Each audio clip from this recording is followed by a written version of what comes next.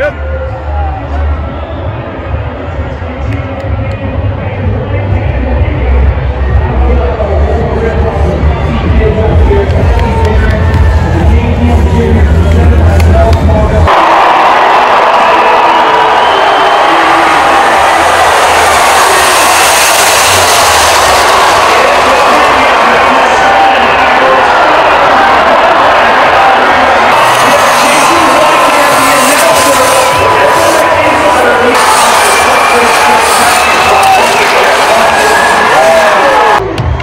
Welcome to a completely different edition of the Weege Show. I'm the mechanic.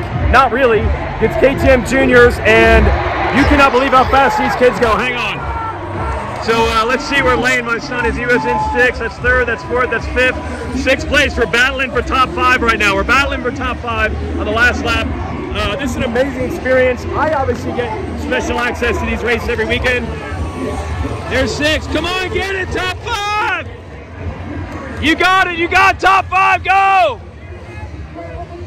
Obviously, I get a little more attention and access than other people, but can you imagine being a parent that's never been able to go on a Supercross track, who's never had a credential, who's never been able to hang out in the pits all day? This kind of access and this kind of thing is once in a lifetime for everybody involved. I gotta watch the finish, but it's just so cool that KTM and really Fell Motorsports puts this on, and they've been doing it for 25 years. And just think, if you're a new fan of this sport, maybe you just came to check out Supercross and you wanted to see what it's like, what a great family-friendly atmosphere. We know motorcycling is a family sport, and we're totally producing that and promoting that tonight. Shoot what counts. Now we're gonna watch the finish. We got a girl trying to win this race. This is Reagan. Is she going for the win? Watch this jump. This is nuts. This wall jump, we didn't know if the kids could do it. She airs it out. She's going to win. Yeah, Reagan. 2nd place, 3rd, 4th, 5th. Yeah, go, boy. Woo!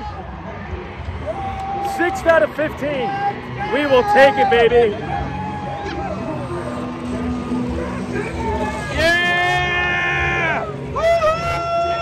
6th place! Pretty awesome. Better than I expected. We'll be back a little more. All right, we're back. Lane, you've been up almost 24 hours now. He's way too tired to talk, but he got 6th. First, he was mad that we didn't have more laps. Yeah, we're on East Coast time, and it is about 11 o'clock here, so that'd be 1 a.m. for him. That's an all-time record. But all kidding aside of the kids' race, Phil, what the heck happened in the 4th class night? What's happened? It's death cross. You know, it's death cross. It's not anything can happen. I mean, meat grinder. I don't even understand. I feel like that's how Phil would lose a championship. I would. That would be you. That would be Phil. That would be you. I don't understand how that happens on that rhythm of Eli. How many times did he jump the jump like that? 9 million? 9 million times. And you just, I don't know. Does it just fall? Kind of. It didn't look crazy. Like how much his ankle flex didn't look insane. No, but nope. It was just enough to where, I don't know, maybe it was an ongoing issue from a while ago. I was wondering that.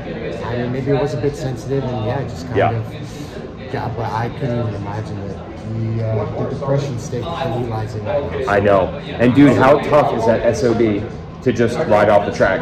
Like he had a helmet on, but he didn't appear emotional. Like he was just like, well, at first I thought it was a bike issue or something. Yes, because he wasn't freaking out. No, it wasn't you like would be freaking out. At my leg or something like that. It was kind working. Of just one of those things, but yeah, working. Yeah, I thought it was unbelievable turn of events. And I'm sure Pete's at home right now. So oh my God. A little bit. Yep. But listen, that's why it's called a series. There's 17 rounds, and, yep. And it's never over till it's over. So. Unbelievable what has happened. Yep. Enzo, making people proud down in Brazil with the heat race. Making people proud. You got one more. You gonna get a podium? You got one more. I just want to be in the battle with you guys. That's all it is. Just want to be in the battle. That's what people want me to say. Okay. Just wants you to say in the battle. Okay. Or you're just taking what the mentor says. Press conference is about to begin here. I want to thank Race Tech, as always. Gold Valves back in our show. Suspension will be plusher, better bottom resistance, more traction. Made and engineered in the USA. Go to racetech.com. We'll get this press conference started. We'll come back with more in one of the more wild, unpredictable nights in the history of Supercross. I don't think anybody saw this one coming. Well, obviously an emotional night because of what happened to Eli Tomac. I just want to give credit. an hour after the race, Kate Clayson, you were here for the media scrum. Same thing with you. Hey, you were running 4th? Weren't you 4th for a while? No, I started like. Did I not see that at all? No. I thought You're probably watching. heat race? Yeah. He raced? Oh yeah, heat race. Heat race, that was what it was. Yeah. Okay, heat race. Yeah, it wasn't. Yes. Heat race. Okay, Yeah, all right. you're right. Oh, all right. Maine, no? No, 11th. 11th. Yeah. All right, that's Dylan Schwartz. You hung out for the media. You got 14? 13. You were 14th at one point, though, right? 52 points in whole fantasy round. Oh, really? Well, not for me. I didn't make a team. I was a little busy. I'm just glad you did it. Yeah. I'm just glad you did it. And I mean, you're kind of. Dude, you can't just leave the guy hanging. Oh, I didn't even realize. Why are you guys? Do I do the haircut? Dude, I want to take a picture of you. This beautiful backdrop in your semi with you and your huge mane. Yeah. Let's do it. All right, come on, Simonson, show us the hair. Oh my God! Top 6. I know it's been discussed. It has been talked about. That's why the beanie stays on. And you have to keep it through next weekend to verify. I'm not sure if it's through next weekend. No. You have to appear next weekend. Yeah. You cannot shave it until next weekend. Yeah. The money's in escrow. Correct. Yes. So. Oh my God, Simonson. I think Friday night. After I see Steve, it's getting shaved. That's fine. Yes, we just need to verify. You're making mains now, quite a bit. Yeah, 3 in a row for me. Yeah. And on the big bike, so I'm pretty stoked with that. I had a good main going today. I've stayed in the fight with like 13, 14, 12, 13, 14, and I was 15th. Yep. And 3 laps ago, I landed on a tough block. I saw you off the side of the track there. Okay, yeah. And I ended up 16th, so not too much to complain about. I was still pumped with the riding, just like being in there with those guys in the fight. So I was pretty happy with that, honestly. Step it up. A little less weight, carry around up top. All right, Devin Simonson, Dylan Schwartz. Thanks for Kate Place for hanging out. That's our post-race media scrum. Let's talk about the emotions of the night and what might have been. He's here for you, Lewis. He's here for you. Yep. The sport is crazy. The sport is crazy with the highs and lows, and I'm going to give a little monologue here on how this works. So my day is surrounded by this amazing family-friendly atmosphere, and everything about the KTM Junior Supercross Challenge is designed to be all the positives and none of the negatives. It is shocking that 8-year-olds can ride a Supercross track every week, and not only are there very rarely any injuries, it doesn't even really look dangerous at all. And that's the side of the sport we all want, right? It's happy, it's fun, it's family friendly. The results really aren't stressed in this race. So, you know, the typical mini bike dad being super upset that it didn't go the way they wanted. I'm sure it happens, but nothing like Loretta's or any of their big amateur races. It's all the positives. I got to experience all that tonight. It was nothing but positive. I'm super pumped. But I know to try to go down this road and run this gauntlet and try to race more, it brings positives, and boy, oh boy, does it bring negatives. And that ends up being the theme of our night. There is no family in the history of the sport that has nailed the formula better than the Tomacs. No one. Absolutely. Eli wanted to race motocross more than bicycles, and he and John and Kathy, they put together a program that's one of the best of all time. Okay, a couple other riders have won more races than him in certain categories. They've won more titles. But think of how few negatives there have been for Eli Tomac. How few devastating injuries. How few times there's been like fans mad at something he said or pissed off. Or how many haters does this guy have? Any? Does anyone come at Tomac? They have nailed the formula. And then they got nailed. A ruptured Achilles while leading in your home race and essentially having the championship wrapped up. Now it's gone. Now this title's over. And let's be honest, an Achilles injury, we don't have a lot of experience with this in the Motocross Supercross side, but we're probably looking at a year. At that point, does Eli Tomac even come back? Is this how it ends? That's unbelievable, the swing of emotions from on the absolute top in the most well-dialed, well-executed program I feel maybe in the history of this game. And it ends like that. And then further we go into this press conference. It might have been the best press conference I've ever seen, because you have Chase Sexton, who can't even wrap his mind around the fact that a season that has almost been defined by negativity and you've blown it again and you messed with it.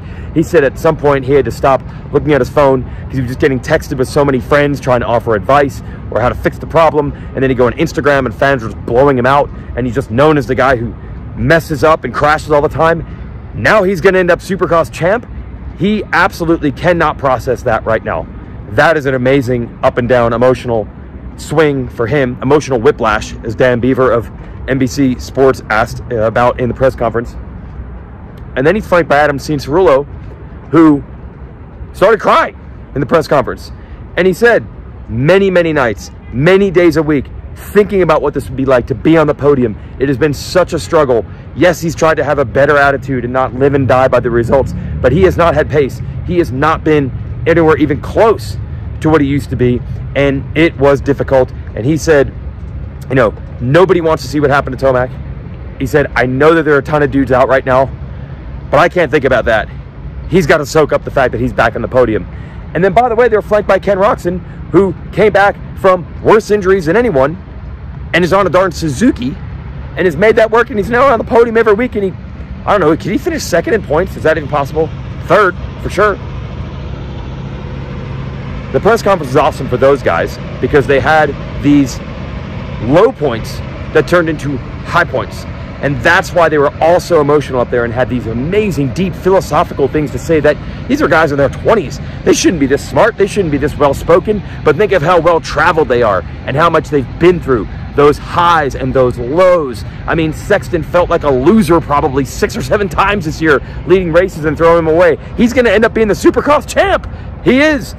Tomac's not racing next weekend. He's not going to come back and get points from Sexton. Sexton will win the title. Honda's going to win their first Supercross title since Ricky Carmichael in 2003. Unbelievable.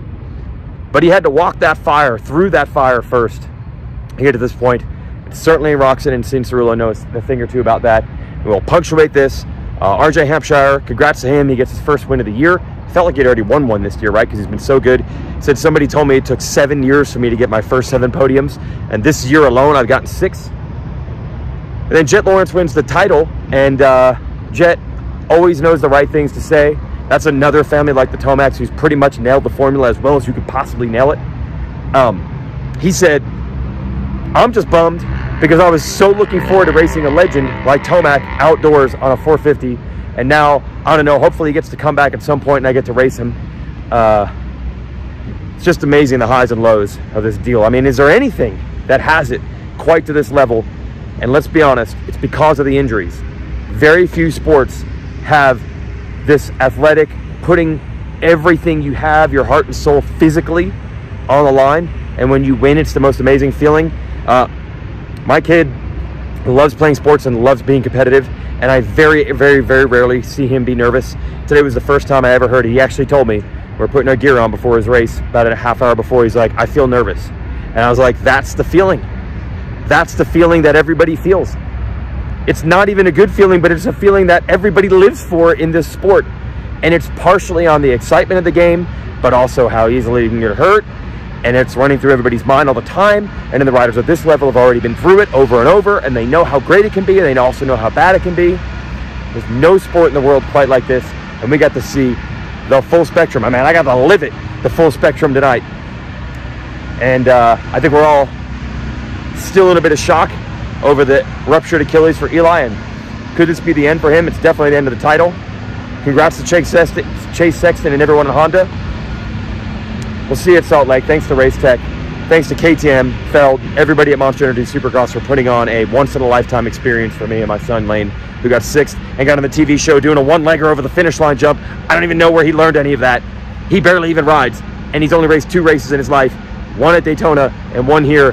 I can't believe how well this went, but I don't want to get too pumped up on it because with the positives comes the negatives, and we're good for now.